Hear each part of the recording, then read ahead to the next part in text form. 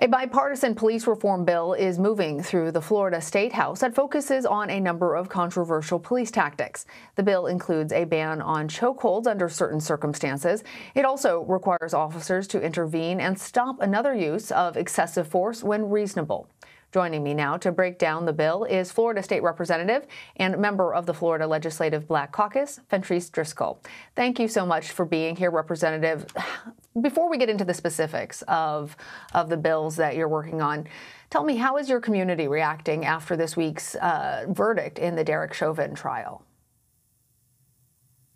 Well, thank you. I'll tell you that there is a sense of relief, a sense that there is some accountability in the murder of George Floyd, but there also is that feeling of incompletion in the sense that there is much more that we need to do in the way of securing justice, not just for the family of George Floyd, but the families and survivors of so many unarmed Black people who have been killed at the hands of law enforcement in this community, or nationwide, rather. And that's why I'm so grateful to have the opportunity to work on police reform here in Florida. So let's get into it. You're sponsoring Florida's Law Enforcement and Correction Officers Practice Bill. Can you give us an overview of what's included? Absolutely. So with House Bill 7051, you see a number of measures to build in accountability and transparency with respect to policing. For starters, there'll now be training on the duty to intervene. And you think about that with the example of George Floyd. If the other officers who were standing around watching Derek Chauvin put his knee on George Floyd's neck for 8 minutes and 46 seconds, if they would have had a duty to intervene, would George Floyd still be here now? So that's very important. A new duty to render medical assistance. So if there's someone in custody who appears to need or saying that they need medical assistance, now officers would be required to provide that. Greater transparency and data collection on use of force incidents that will now have to be captured and reported to the Florida Department of Law Enforcement so that we can see if there are officers who are engaging in this pattern of bad behavior repeatedly, and maybe there can be some intervention to prevent future bad acts. Well, the bill also sets standards on the use of chokeholds by law enforcement. Why does this bill limit chokeholds, not ban them? Well, we see that limit, and there are some law enforcement agencies in Florida that have banned chokeholds. For example, there are some that have adopted the 8 can't wait policies and procedures that were put forth under the Obama administration. But I will just say that this bill is a good first start. And for the agencies that have not yet banned chokeholds, at a minimum, we are now requiring them to use them in a very limited way. And I do hope that we can get to that place of banning chokeholds statewide. But this is an important step in the right direction.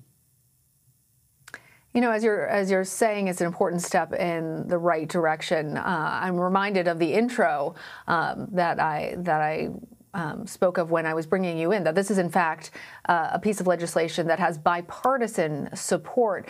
Do you think that as state legislatures are trying to work through legislation to improve police accountability, that compromises need to be made in order to get Republicans and Democrats on board? That's absolutely right. I think that when we tend to get so politicized, overly politicized, and we tend to retreat to our own camps and to our own bases, but that's not really reflective of the communities that we serve. A lot of people are squarely in the middle, or at a minimum, what they want to see is practical solutions from their state legislatures. So that is what is so exciting to me about this bill. You know, the Florida Legislative Black Caucus started meeting last summer in the wake of the protests after the murder of George Floyd and Breonna Taylor, and thinking through what we could do. We came up with these policy proposals.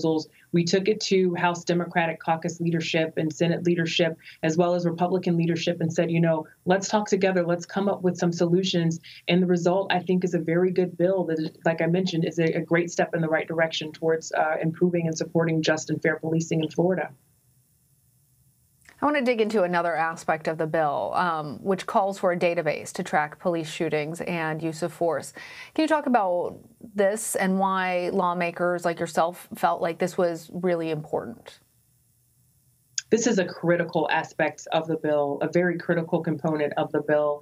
And, you know, communities of color for years have been saying we feel over-policed. We feel that we're stopped too much, that when we are stopped, it's, you know, it can quickly turn into an incident where force has been used. Well, we need to capture that data. because data doesn't lie. Much like the video of George Floyd, it breaks my heart that it took that for America to wake up and realize that Black and brown people too often killed when they are unarmed at the hands of law enforcement. But I think with this data tells a story, and we want to be able to capture that data so that we can tell that story in Florida and really think through any additional reforms that may be required to make sure that all communities are policed equally and fairly. So what's the next move on these bills? Because as you mentioned, the Florida Legislative Black Caucus put together this police reform package with policies that would support fair policing. But you've also said, despite the conversation about enthusiasm for bipartisanship, you've said in previous statements that the caucus is not seeing these bills pass as quickly as you'd like. Why are they stalling? So that statement about the bills not moving as quickly as we would like was issued literally just before we had House Bill 7051 come together. And with Florida, we have a part-time legislature, which means we only meet for 60 days. And so you're immediately on the clock, just the soon as session starts. And so, of course, we want to see all of this come together as quickly as possible. But the good thing is that in the background, negotiations never stopped. And so we have this bill on the floor. It passed out of its two committee stops unanimously, and it will be on the floor for a full vote of the Florida House on Monday. I fully anticipate that it will pass without a hiccup and with bipartisan support. We will then send it over to the Senate so that they can pass it, and then we can send it to the governor and it will become law. Sounds like you are optimistic and excited about the future of these bills. Before I let you go, though, I want to ask you about something else happening in your state, because one day after the Chauvin verdict, a state attorney's office there in Florida announced that it was not filing charges against a deputy who killed 2 teens last November. What message do you think that sends, and how do you feel about that decision? Thank you for raising that issue, because it's tragic and it causes pain. It causes pain in the hearts of so many throughout communities of color in Florida.